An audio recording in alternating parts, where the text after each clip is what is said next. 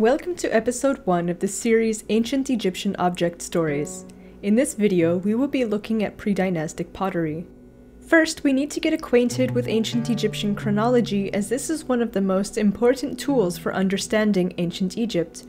Here it is arranged in different groups of time periods: the predynastic period, the Old and Middle Kingdoms, the New Kingdom, and the Greek-Roman late antique periods, culminating at around the 400s AD. Egyptologists break these time periods down into much smaller time periods, like dynasties, but we will learn more about those when we look at objects from those times. This episode explores the predynastic period.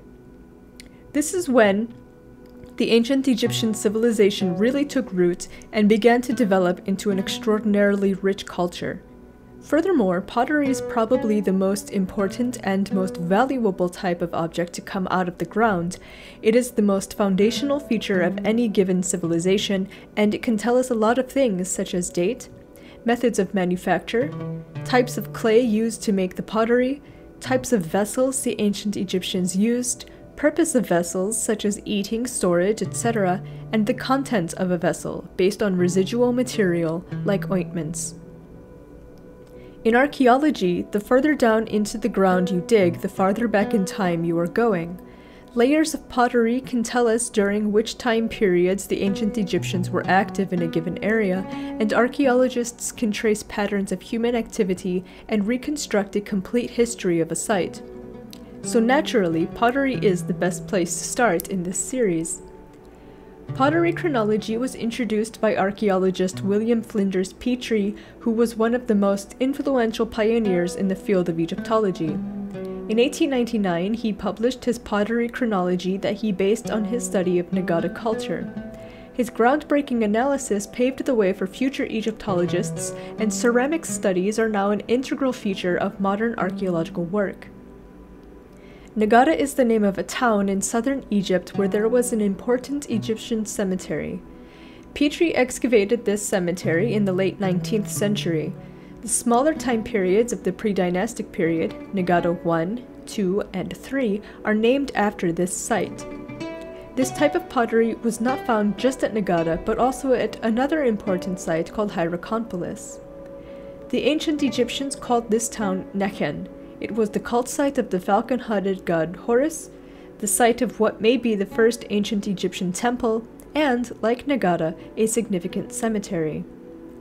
Pottery chronology has, like most fields of study, seen development in methods and practices, allowing for more fine-tuned analyses of ceramics. You will find in most field reports and other publications several images of ceramic profiles. These profiles are useful in presenting the type of potteries found at a site, their shape, and their fabric. All this information tells us the date of occupation in the site where the pottery is found. Keep in mind, though, that most pottery survives only as broken sherds and not often as fully intact vessels, but even these broken fragments can reveal all the information that an intact vessel can. The pottery presented in this episode dates to between 3700 and 3100 BC, which is over 5,000 years ago. The earliest pottery type is black-topped redware, because of its polished black top. It's a simple yet elegant type of vessel, and in later dates, some symbolic modeling was incorporated into its manufacture. The specific time period Egyptologists assign to this vessel is called Naqada 1, or Amratian, and it also appears in the Naqada 2, or Gurzian period. Also from the Naqada 2 period comes the white, cross-lined pottery. This is a redware decorated with white lines. It is with this pottery that ancient Egyptian iconography depicting themes of chaos and order began to appear. Images of hippos and crocodiles were popular and represented chaotic forces. These were two of the most dangerous animals and are often depicted in art as being defeated or harpooned by people on boats or skiffs. Another form of Naqada ware appeared during the Naqada 2 to 3 periods. This is called decorated ware. It is characterized by the white background and red painted scenes.